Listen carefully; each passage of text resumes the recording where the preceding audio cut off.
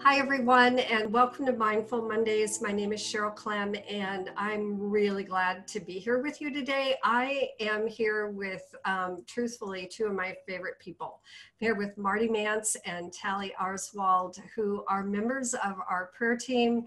And so I'd like to get started just by having you get to know them a little bit. So Tally, would you start just a moment? Tell people a little bit about who you are and what you do. Hi, I'm Tally Arswald, and I'm a pastor here at Mountain View Church. I've been serving here for 7 years, and I joined the Inner Healing Restoration team about 5 years ago, and I was on that team for about 3 years. I took a little break, and now I'm rejoining starting next week, which I'm really excited about. I was a young adult pastor here for about a year, and I'm currently in my master's degree for a divinity program through the Evangelical Covenant Church, sponsored by them at North Park University. And I am just grateful to be here, and I'm grateful to serve God, and I'm grateful for the community that I'm a part of. And I feel like every relationship I have at Mountain View is just so impactful to who I've become and who I'm becoming. So I'm really excited to be here. Yeah, thank you, Tally. And Marty, give us the just short version of who you are. Both of you have so much depth, so I hate to limit it, but tell us a little bit about who you are. I promise to keep it short. I would also add on to Tally that she brings the kingdom of heaven wherever she goes. Oh, I agree. But a little bit about me. I'm a husband, I'm a father, I'm a grandfather, and I have the opportunity to serve in a few different capacities at our church, Mountain View Church. I'm an overseer, which we also call an elder, and just hit my 50th birthday a couple weeks ago, so I kind of relate to that name a little bit more closely. I also serve in the men's ministry. And then really for our conversation today, I've had the fortunate opportunity to serve in our inner healing and prayer ministry. And because Jesus has come to restore those things that which are lost and heal those broken places. And that's the name of our ministry, is like Tally mentioned, is the Restoration Ministry. So that's a little bit about me. Perfect. Thank you both so much. And today's topic is about prayer, but more importantly, about the type of prayer that brings about everything we've been talking about for the past 10 weeks. And it's really kind of a culmination of talking about all of the different areas of wholeness and all these different parts of ourself, our body, our mind, and our spirit. And really the focus of today is, how do we take that and bring the parts of ourself to God and invite him into that process to restore. And I love the name of our ministry. It's not, and I hate to use the word just, because when you use the word prayer, there's not, just doesn't fit, but it's not just prayer. It's restoration. It's the work that God is doing. And so I want to start the conversation with this question, because both of you have training in prayer ministry, in healing ministry, in restoration. Both of you have been through this process in your own life. Both of you have experience and personal experiences and all of the life that you bring to it. So let's start the conversation with this question. What information can you share with people that helps them understand prayer beyond, I have just a request, but I'm inviting God into it? In fact, there's a quote from Graham Cook that I just love. He says, what if prayer is not just praying toward God, but what if prayer is with him? So I want to talk about that with him, and then when we get the with him, what does that bring? So Tally, let's start with you. Experience, stories, anything that comes to mind that helps people understand restorative prayer. Yeah, so there's kind of two subcategories that come to mind in talking about restorative prayer. So there's the both of them is with God. So we can do it with God in partnership with other people, or we can do it with God alone. So with God in partnership with other people, and what we do in the team is so powerful because people aren't alone. And sometimes they don't have the words, sometimes they feel blocked because of emotion or whatever is going on. And so when we get to partner with them with Jesus, we get to stand in that place and stand for their breakthrough. We get to stand for their healing. We get to give them words that they might not know or have for themselves. And through that, what we're doing is we're asking Holy Spirit to be the guide. We're asking Holy Spirit to say, show us in this place, show us in this life, show us what is going on. Where do you want to go today? What do you want to do today in our brother or our sister? And then we just get to partner with that, and we get visions or feelings or words or thoughts or observation, and we're sharing that space on behalf of the person. And then there's the intimacy with God, the one-on-one that you can do alone. And I have a story for that. Especially speaking of wholeness, my husband and I were going on a trip to Australia, and I was so excited and so scared. I hadn't really traveled that much before. And he said, oh, go online and get the visas. And I'm like, okay, sure, right? Within about 25 seconds, I am berating him with text messages. I'm having an emotional breakdown. I am blaming him. I'm telling him, why did you tell me to do it? I'm going from 0 to 10, which immediately I drop my phone, and I know that's a signal that I have a wound. That's a signal where my emotions aren't necessarily matching the situation. So I close my eyes and I say, Lord, where is there brokenness in me? Where is there a part of me that isn't operating in the fullness of God? And I just got this image of me sitting on a curb with my hands in my head, and I see the outfit that I'm wearing, and it's totally this 23-year-old me. And I'm on this bus traveling around America, and I'm feeling broken. I'm feeling lost. I'm feeling misunderstood. I'm feeling powerless. Like all these feelings that I'm feeling that I felt then, I was literally feeling just trying to do a quick minute or however long it would take visa. And I'm like, oh Lord. So I just present that part of my life to God. I say, God, I confess that I was in a place of brokenness, that I didn't turn to you, and I just pour out my heart. And then all of a sudden, it's as if like sun just came into my heart and into my body. Like I just felt the warmth, and even in my eyes closed, it's like I can only see yellow, as if I was staring at the sun and I just closed my eyes. And I just felt this part of me just so whole and complete, and this embrace in my heart and my spirit. And I'm bawling alone. And this is just a matter of moments. And so I get back on my computer, and it literally took 3 minutes to do. It wasn't that difficult at all whatsoever. I was not in reality previous to this. But this is the kind of stuff that God is calling us to. He's calling us when we have these moments on earth when things start not making sense and we have all these emotions. He's calling us to just look to him, because he knows our story better than we even know our story. And Tally, you said something so important that I want to go back to, because I don't want people to miss this. Our emotional reactions tell us something.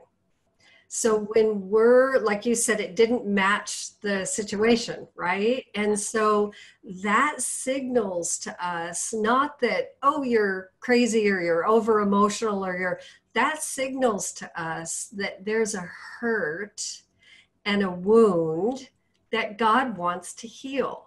And so then part 2 of what you said is that you had learned and you knew, okay, even in these small things, I bring God into that. Mm-hmm. And that in that process, realizing I have a wound, bringing God into it is where you found the freedom. Yes. And so that really simple concept is something I think people can hold on to. So Marty, share with us something that's on your heart and mind, just through all of this about restorative prayer, an experience, a thought. What's coming up for you? Yeah, even, I mean, I had some thoughts before we even came together, but listening to Tally talk just made me really just like almost expanding a little bit on what she was saying already. Is this like, what was it we're restoring? We're restoring it back to the Lord's original design. You know, Scripture says He has countless thoughts about us before land and time created, before, you know, before we were conceived, before life happened. And so Tally shared an experience that in essence took away from that original design. So she needed a little bit later, when she was listening to her body. Like for me, I get this tightness in my chest. And when I say that, I have to quantify it. It's not like a heart attack or anything. The Lord created us body, mind, spirit, and soul. And so when we listen to these cues, it's different for everybody. It's a sign. It's the Lord communicating with us in our own personal way that, hey, there's something going on that He wants to partner with us. And just because we live in two different worlds. We live in the spiritual realm, and we live in this realm on earth as well. And we don't have the luxury to choose one or the other. You know, when the Lord comes back and restores His kingdom on earth, then those two will be combined. But for now, it's kind of like that Venn diagram, you know, where you cross them over, and we're trying to figure out how to live in this, like in these dual worlds. And really it's just listening and partnering with the Holy Spirit. And He may be the thunder. I think what he was talking to Elijah, it's like he says, he's not the thunder, he's not the earthquake, like He was the gentle whisper. I don't believe He was saying He can't be in those things, but for Elijah in that particular time, he needed Elijah to quiet himself down and hear His voice in the gentle whisper.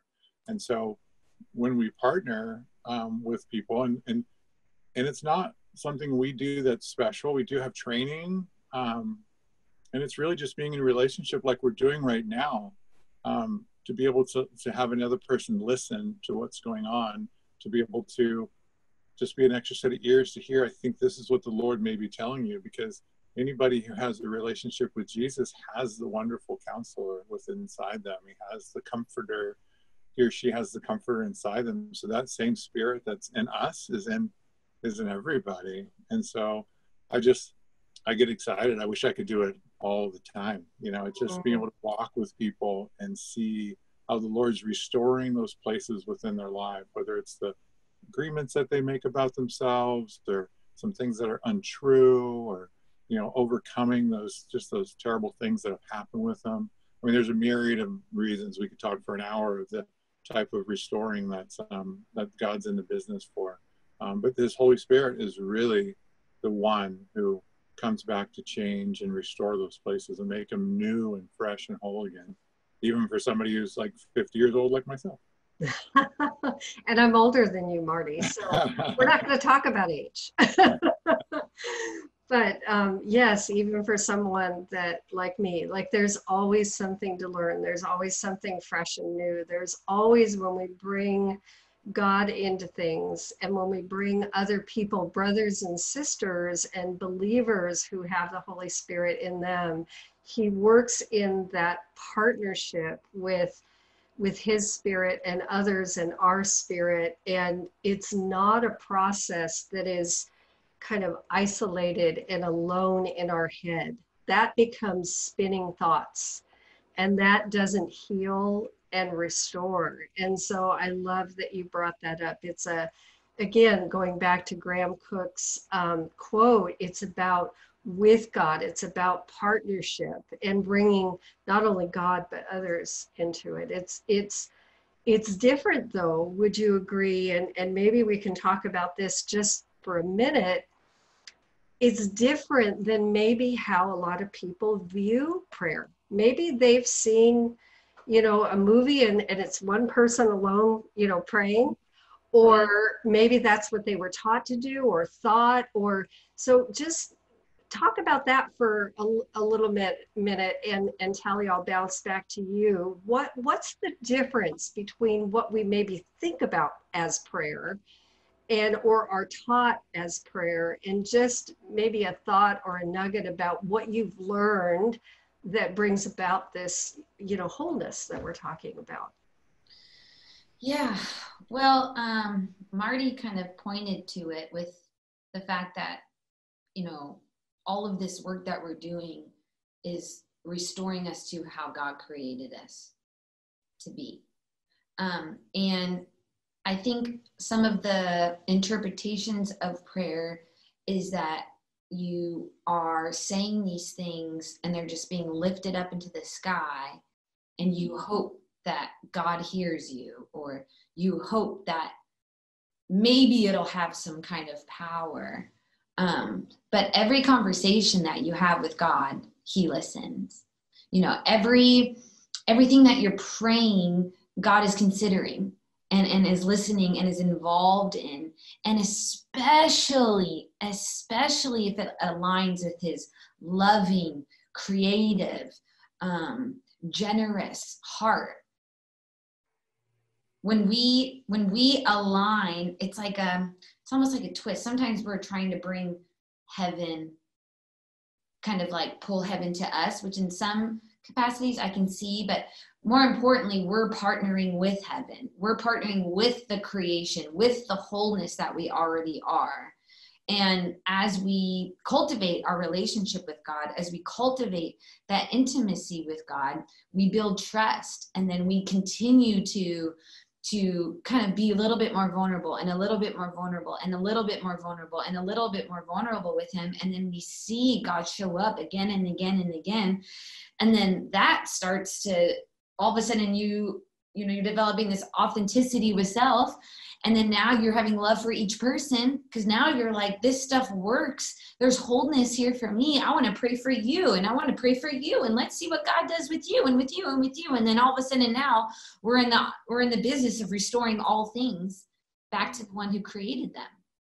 And it's so interesting because I don't know if this is on topic, but I had this new revelation this week, and I realized that prayer really has developed me in my generosity. And when I hoard my feelings, when I hoard my life, when I hoard and want to just keep everything to myself, in prayer and in my spiritual walk, I'm not very generous with anything else in my life. But when I begin to, like, pure generosity, not giving with attachment, right? But then when I begin to develop my prayer life with God and develop my prayer life with other people, I just constantly want to give it and constantly want to experience it and want to pray for other people and want to give material and just do whatever I can so that I can see the kingdom of God in the life of me. Well, and that's the beauty, right? Is that when we receive and when we feel filled up, then it pours out and benefits others. It's part of, again, the way things work. Marty, tell us a little bit. So I want to put some meat on the bones here, right? Because there might still be people, we're all at different stages, right, of figuring out life and for us and God's word and how all of these things work. Let's put a little meat on the bones. What does this type of prayer, like if we were to paint a picture for people, this restorative prayer process, what does it look like? What does it sound like? And I know, Marty, you and I were talking earlier about this. So tell us a little bit about some things that came to your mind to describe this. Right. Really one of the biggest things as I'm sitting here listening is really how do we identify in our relationship with the Lord? Like, do we identify as a son or a daughter or a slave? And those seem like they're dramatic, like polar, but like when Tally was talking about praying, like, am I talking to someone I know and trust? And, scripture talks about Jesus hanging out with his buddies after, he conquered the grave.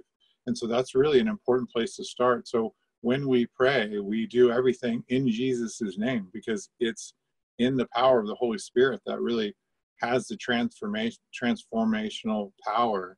In Tally's story, where she talked about being a 23-year-old, Jesus showed her where he was through that process. And so it's just a reminder that he will never leave us. He'll never forsake us. And so we partner in prayer with that to have Jesus really show where he's been that whole time. And thinking about this, I actually created a short little visual. I'm a visual learner. And so I created a little video, a little vignette that can give us a little picture. I love that because I'm the same way. I like to see things. I'm a visual learner. I learn by doing. And so I love that you did that. We're going to take a look at that right now. Hi everybody, Marty here, and I've just been spending some time reflecting on how Jesus has come to restore and really make all things new. And so I have this visual of a light box. And so this light box represents when a baby is conceived, there's a light that's within them that just shines. You know, the Spirit of the Lord shines. Just think of a newborn baby. When a baby's born, it's perfect. And then over time, life happens. And what I mean by that is, you know, sometimes rejection has happened. People treated us poorly. We've been physically or even mentally abused. We've been rejected by other people. Those are all things that are significant. And you can drop them in the category of the sins that are done to us that can seemingly extinguish our life. And then when we add to that our own choices, the things that we do to ourselves that can cause mental or physical harm to ourselves, and like I think of maybe substance abuse could be an example, and the effects that it has on our body and on our mind could be another way to seemingly extinguish the light. And then there's this other category of the agreements that we make. I don't know about you, but when I look in the mirror, I don't always like what I see. I don't like physically what I see sometimes. I don't like the thoughts that I have about myself. Those agreements that I make can really affect my life and how it shines.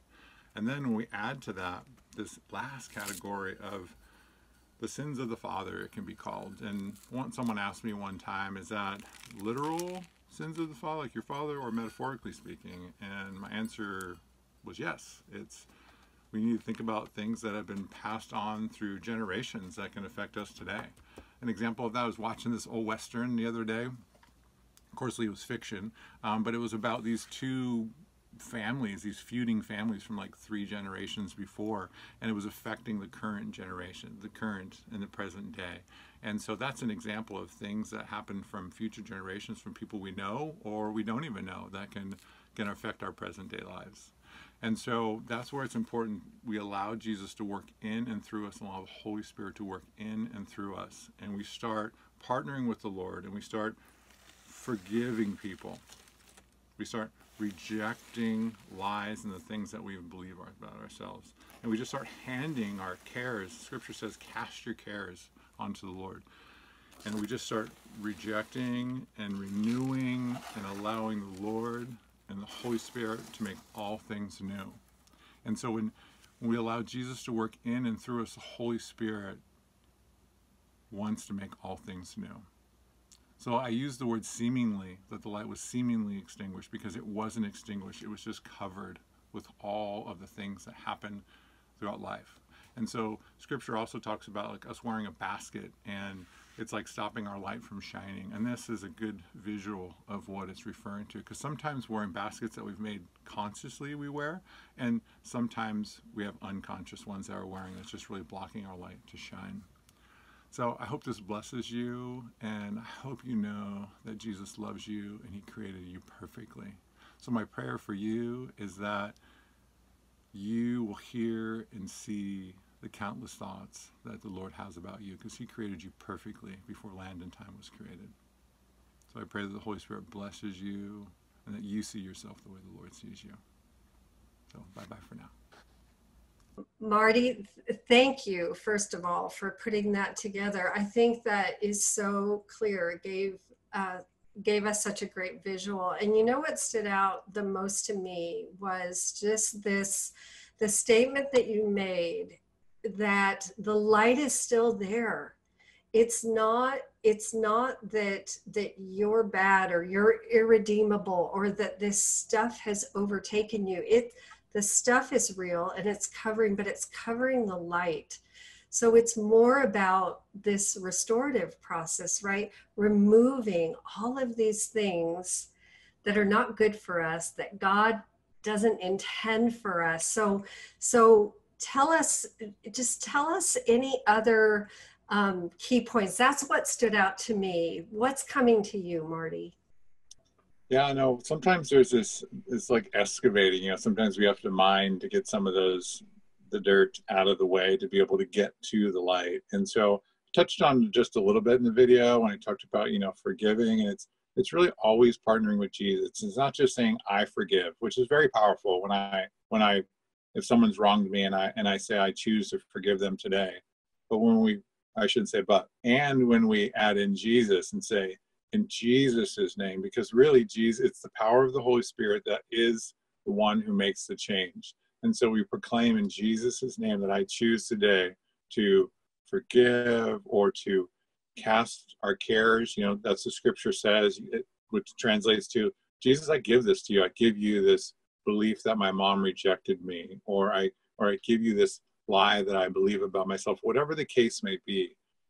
We weren't designed to carry that. Our bodies, our minds, our souls were not designed to carry these burdens. And that's been a tactic of the enemy to get in, to create this disharmony, division, fear, all of that. So we want to be able to give it to Jesus. He wants it. That's why he came to restore that which was lost. And so that's really the powerful thing, is to first just listen to what the Holy Spirit's saying. And then when he reveals, then to really partner with him in that way and say, Jesus, I give this to you.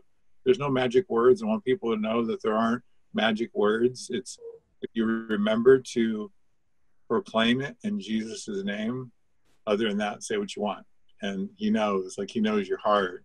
And we have to proclaim it out loud, victory. It's very powerful to do it that way as well. So those are just a few tools and strategies I would add. So good to remember that when we say in Jesus' name, that it's not just, again, the rote, right? In Jesus' name we pray. But it's like there's power in that, because that name has power and authority that's been given to us. And so when we agree with that, when we partner with that, when we proclaim that, there's something that takes place spiritually. So Tally, what are some of your thoughts? Well, immediately from just you saying that, I was thinking, there is power in the name of Jesus. I love that. But to Marty's video, his incredible video, which is so relevant too to what we're experiencing in the earth right now, this whole generational sin, and really confessing on behalf of yourself, of sometimes your family line, of your nation, of the land. There's power. There's so much healing and restoration and wholeness that can come from that. And there have been some people that have just radical stories of God putting something on their heart and on their mind when it comes to the generations before them, and them seeing healing in the family now with aunts and uncles that haven't spoken in 25 years. And 2 days after we had a prayer session confessing on behalf of generations before, they were reconciled on their own, which is just radical. So just to encourage people in their prayer life to ask God, what do I need to forgive? Or what do I need to confess? What do I need to forgive to clear the way? And not only clear the way of our hearts, but clear the way of the legacy that is coming after us, so that the line stops here. There's a line in the sand here, and I want to create as much as we can and partner with God a new world and a new legacy in Christ Jesus. Yeah, that's beautiful, Tally. And I love that. It's kind of the visual of the light box that Marty had to it's clearing these things away. And like you said, clearing the path, clearing the road, and walking that road that is the life we're meant to have internally. Yes. Yeah. So our time is short, and and it's up. And so I want to ask each of you, we've covered a lot, and prayer is such a big topic. When I thought about this topic, I thought, oh my goodness, how are we even going to wrangle this in? But I think just to think of it in terms of understanding prayer in terms of this partnership with God, partnership with others, and the goal being that invitation to restore, to clear out, like both of you have talked about, clear out the old, clear out everything that's not of God, clear out everything that's not helpful and healthy, and bringing in what's fresh and new and is going to breathe life into you. So what are some closing thought, like just a closing thought? Both of you are just engaged with people in prayer. You are part of this process. God is using you to restore. What final thought or word would you give to people to encourage them to learn more and just participate in this type of prayer more? So I would say, and it's not necessarily about prayer. It's more of the really most important thing, as scripture says, to guard your heart, for it is the wellspring of life. And we have to be advocates and be self-remembering and be less self-forgetting to make ourselves a priority. And that means just hanging out with Jesus, spending time with him, really invoking that supernatural power that we have. Like when we say in Jesus' name, I'll say in Jesus' name, I bless, or I break, because it's his power. But doing that over all of our kingdom and domain that we're responsible for, and really being mindful of what we're consuming. And I don't mean food and water. I mean like the things that we're allowing our eyes and our ears to hear. Those are all things that will, to remember that I have to guard my heart. And when I guard my heart, it frees up space for me to then partner with the Lord in a different way and to be able to pray and restore. Yeah, I love that. And Tally, what's coming to you? What are your final words of encouragement? So I just really feel on my heart that God wants to break the lie for some people watching, that they feel like when they try to approach God, they have a fear that they're a burden to God, that they feel like they're bothering God, that maybe when they would approach one of their parents, they'd be like, what do you want? And that's not the God that we're talking about. In fact, scripture says that God delights in us. He is so excited to share his heart, share his plan for our life, to dive into our hearts and to help restore who we are. It is literally the joy of his life. And so I just want to encourage you to step out and step into Christ, because he is so excited to talk with you, to just maybe lay in a meadow with you, whatever your groove is, he wants to groove with you. Yeah, that's what I really feel. I love both of your hearts, and I love that you are part of our prayer team, and that you lead in this, and that you care enough to spend your time and give of yourselves in this way. So thank you first of all for being here. I think this is such an important topic, and so I'm grateful for both of you. Thank you so much for being here. Thanks, Tally.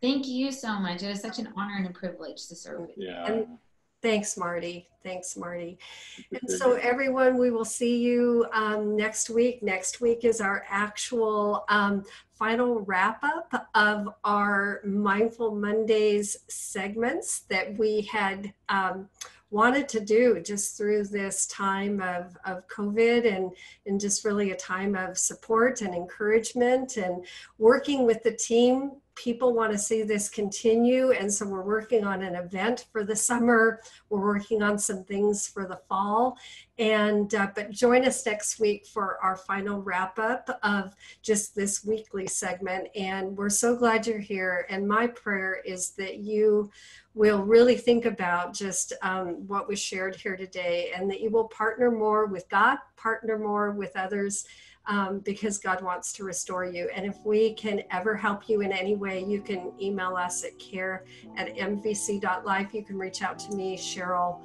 at mvc.life. And have a great week.